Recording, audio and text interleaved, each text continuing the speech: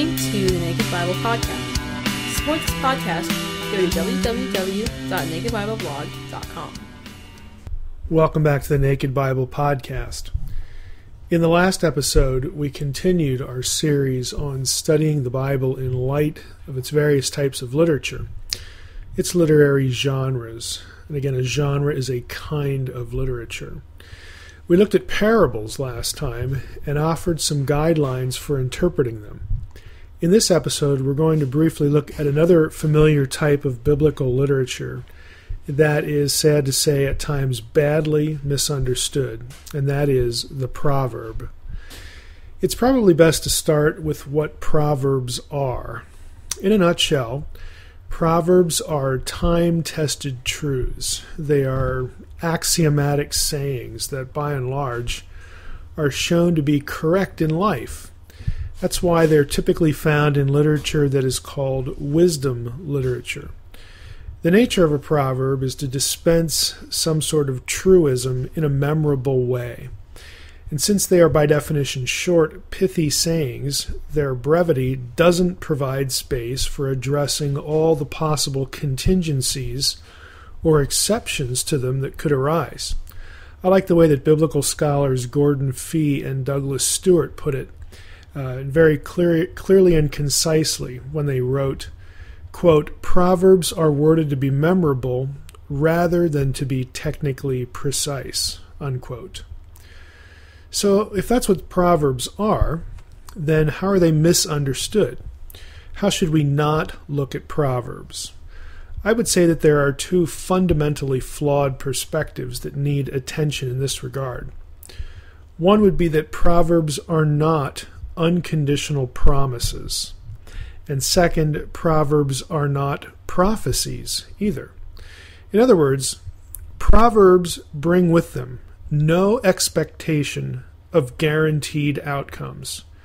To read a biblical proverb and assume a guaranteed outcome as though the statement was a prophecy is to take that proverb out of its literary context and therefore produce flawed and perhaps even damaging interpretation.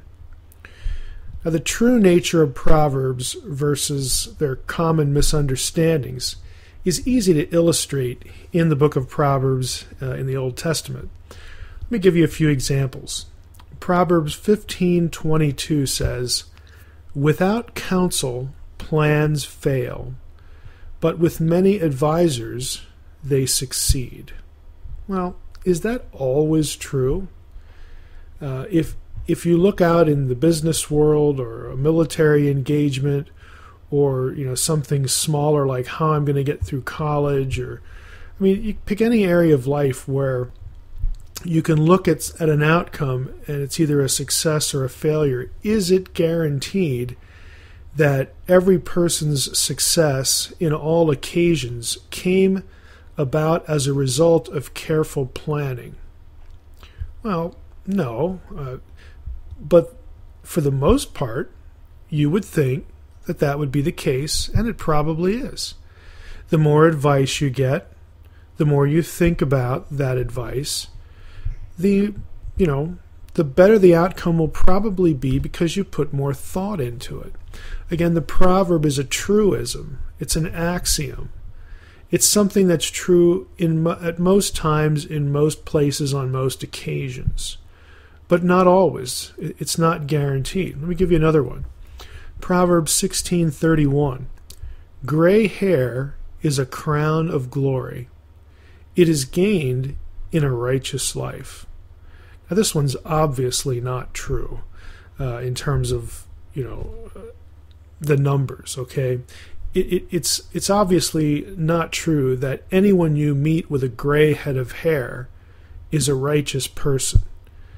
But again, that isn't the point of the proverb. Again, if you understand that verse, that proverb, in the way it's supposed to be understood, again, giving you some truism of life, and you put it back, especially into the biblical world, since the lifespan of people was a lot shorter than it is today, and since it was believed that you reached a long life, you were old enough to get that gray head of hair, which wasn't terribly typical. Again, in a world where the average lifespan might have only been 40 or 50 years old. I mean, look at the colonial period here in the United States, in North America. Lifespans, again, into the 40s and 50s. I mean, if you got to the age where you had a good set of gray hair, the assumption was that God was blessing you, okay, that through the providence of God, you got to be that old.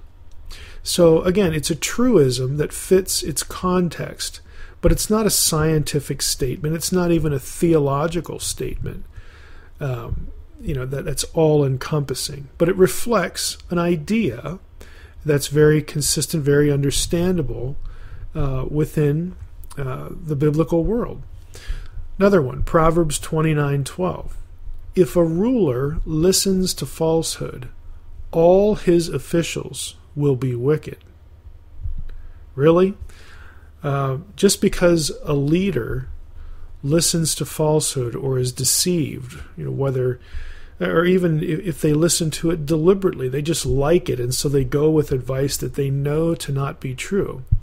That doesn't mean that everyone who works for him is going to be wicked.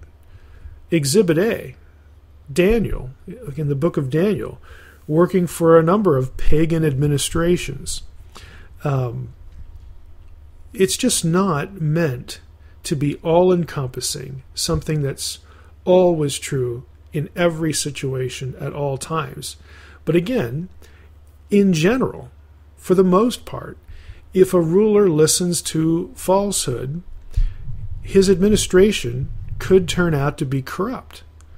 Again, it's a truism. It's just something that's mostly true, that over the course of time would bear out to be true in most circumstances. Again, a good piece of advice. One more, Proverbs 29:16. When the wicked increase, transgression increases, but the righteous will look upon their downfall. Well, we all know that it's not a given, it's not a universal, that Christians, believers, the righteous, who are in situations where they're ruled by wicked rulers, it's not a given that that circumstance is going to turn around in their lifetime, in the lifetime of the righteous. The righteous may not get to see vindication in this life. Again, the proverb itself is not making some sort of universal theological statement or universal statement about reality. A proverb is a short, pithy saying that either dispenses advice or gives you some sort of axiomatic truth that, again, over the course of time, more chances than not, it's going to turn out that way. Now, perhaps the most well-known example of how important it is to understand the nature of a proverb is Proverbs 22, verse 6. And you may have it memorized. I'm sure you've heard of it. It says, "Train up a child in the way he should go. Even when he is old, he will not depart from it."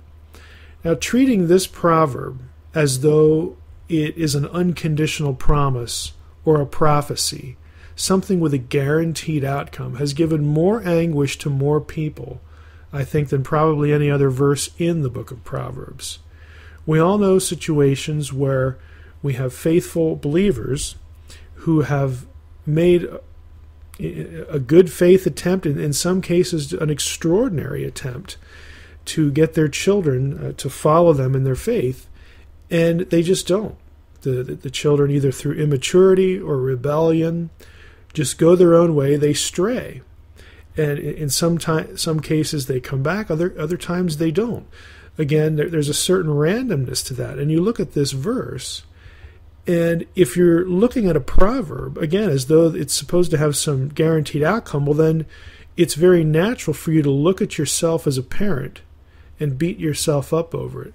Oh, if I had only made them read their Bible 10 more minutes per day, it would have been different.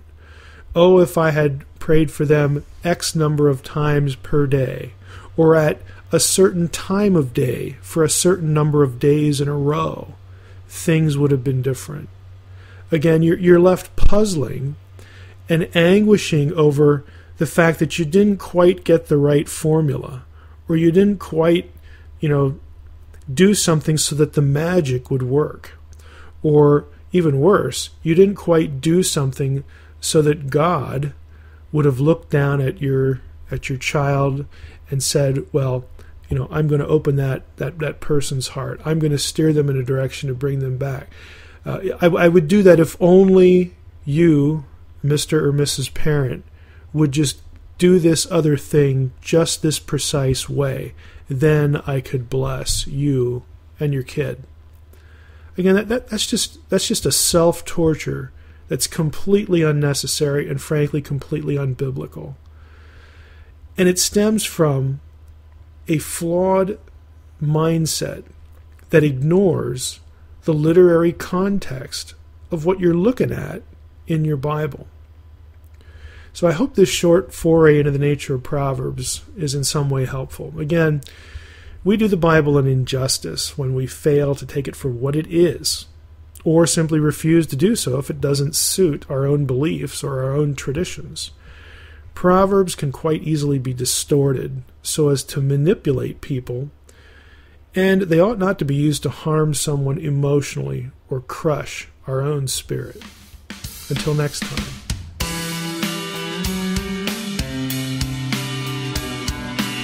Thanks for listening to the Naked Bible Podcast.